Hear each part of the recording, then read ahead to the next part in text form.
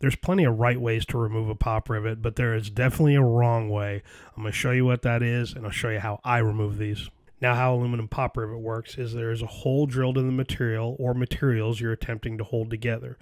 The rivet is pressed into that hole, and there's a steel nail type end on the rivet that's pushed into the rivet tool, and you squeeze the handle. Once the handle is squeezed, there's a small ball on the other end that takes that soft aluminum, collapses it together so it'll hold the pieces of the material together. The mandrel snaps off in the tool, and you're done. The rivet is holding it permanently in place. Now, the common mistake here is just to grab a drill bit and drill out the rivet.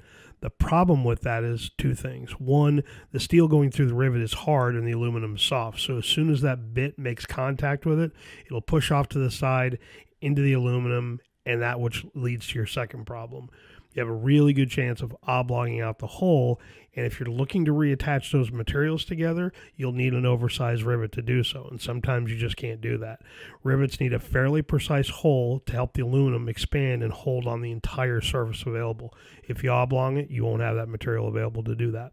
Now, the way to break a rivet apart is to get a drift and drive out the little nail and the little ball end out the other side. Shouldn't be very difficult to do. Once you're done with that, get a drill bit that's a little bit bigger than the size of the hole that the drift went into and start to drill it. As you are slowly drilling that aluminum, if you cock the drill bit a little bit, it will pull the head completely off of it. Once you've done that, all you gotta do is just drive the rest of the rivet back through the backside and you're done. The pieces will come apart. You'll have the same exact size hole that you had before, and it's good. You can put another rivet back in there the same size.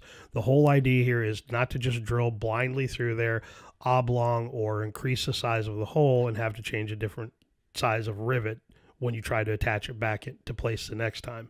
So that's the quickest and easiest way to do it. It doesn't take a lot of effort. The aluminum is soft. It comes apart pretty quickly. If you got any questions, leave them down below.